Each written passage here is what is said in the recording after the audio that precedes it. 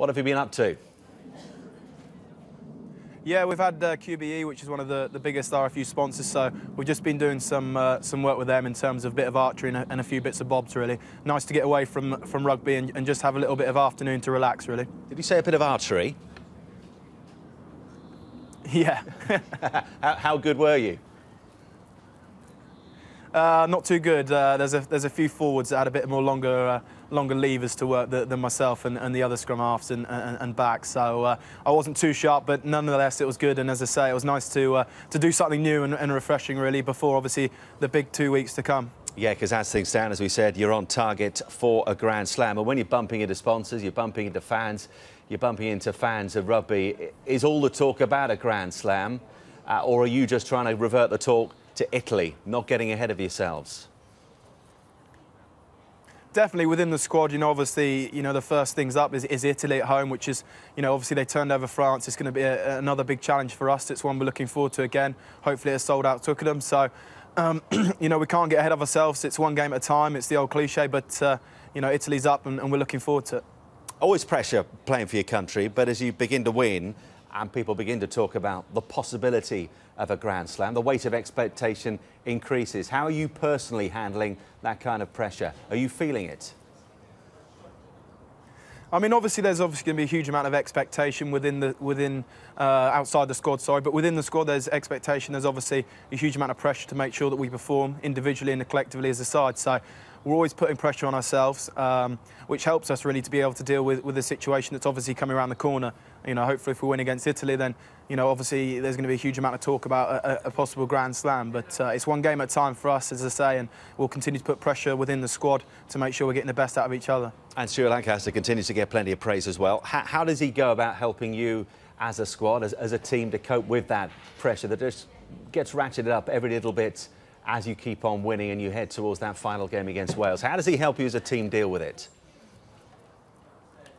Yeah, I mean, the best way to deal with it, again, is just keeping sure that everyone's feet on the ground, making sure that we're training hard and moving forward as a squad, and that's the main goal. We've continued to use the last New Zealand game as a springboard for the last 3 games, and we're going to make sure the last 3 games are another springboard for Italy and then hopefully Wales. So, as I say, it's just about collectively as a squad buying into the challenge that lays ahead, but also not getting ahead of ourselves, which I'm sure this squad won't. Owen Farrell having a terrific Six Nations so far. What's the latest on his injury? How's that progressing in terms of recovery?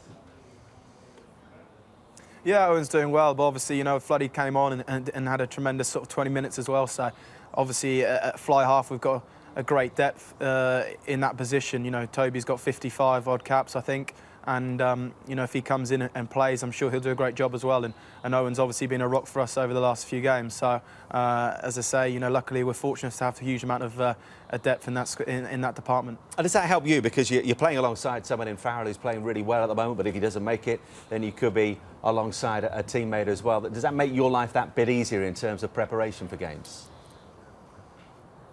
I think, yes, for myself and Danny, obviously, to play alongside at either 10, you slot in pretty easily. Obviously, we have a huge amount of reps in training to play with both of them. But obviously, playing with Toby at club level helps that sort of understanding as such. But, I'm really enjoying my rugby and playing with whoever is always great fun. It's always a new challenge. And, as players, you want to be tested, and it tests you to obviously, get that whole sort of role going very quickly.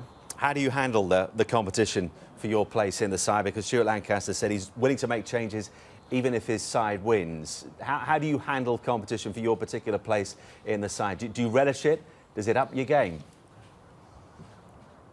Yeah, I think you have to make sure that you're pushing each other, which obviously myself and Danny are doing, and it brings out the best in both of us. So there's always going to be competition in any position, and obviously for myself and Danny, we'll continue to fight for the shirt. And but as I say, I think it's a good thing. It brings out the best in each other. It makes sure that we train hard and continue to work to try and be the best that we can be. Now, I report today that your club teammate Tom Croft is fit enough to play once again every week. Could you see him making a late run for the England squad before the Six Nations finishes?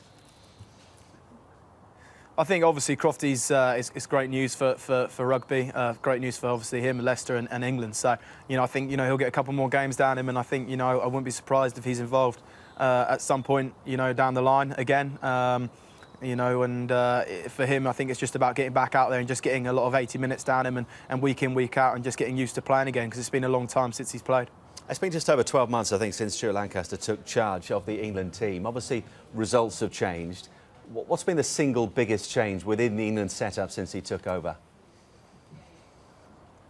I think probably we have an identity within the squad now and a culture, a really strong culture. So they're probably the biggest things for me is you know, everyone's working very hard within the goal to 2015, and everyone's brought into that and working very hard. And you know, I think we have such a sort of core of leaders now, and the culture is driven right throughout the squad. And because of that, you know, we have good ethics. You know, work hard, very hard in training ground, and make sure that performance takes care of itself. Hopefully at the weekend through the work that we do during the week. Now, I know you've already said, as we'd expect you to say, because that's what sport is about. It's about concentrating on the next challenge. But beyond that, already the noise coming from the valleys is about Wales unhinging England in that final game and denying a possible Grand Slam. If, of course, you go on to beat Italy, there could be a lot riding on it for Wales as well. Is any talk of that game, as things stand, banned, or is minds beginning to think about that game against Wales after Italy? I think, as you know, straight after the Italy game, once the whistle's gone, I think all focus will be on the next game. But as I say, you know, it's one game at a time. You know, it's the same at club or wherever you are level. You know, it's one game at a time. But you know, as I say, I think Wales and England has always been traditionally a huge game, and it'll be no different this time, especially with us obviously coming to Cardiff. You must be thinking about it though in those quieter moments away from the England setup. No, I think, you know, as I said, because of the culture we've got now within the squad, I think it's to make sure that we're very, you know, feet on the ground and we continue to work hard. And, you know, Wales won't be there unless we do the job on Italy first. So, as I say, once Italy's out of the way and hopefully get the result there, you know, we'll continue to focus on the next game, which will be Wales. Well, Ben, well done on the archery, and thanks for joining us this afternoon. We wish you well in the next two games to come.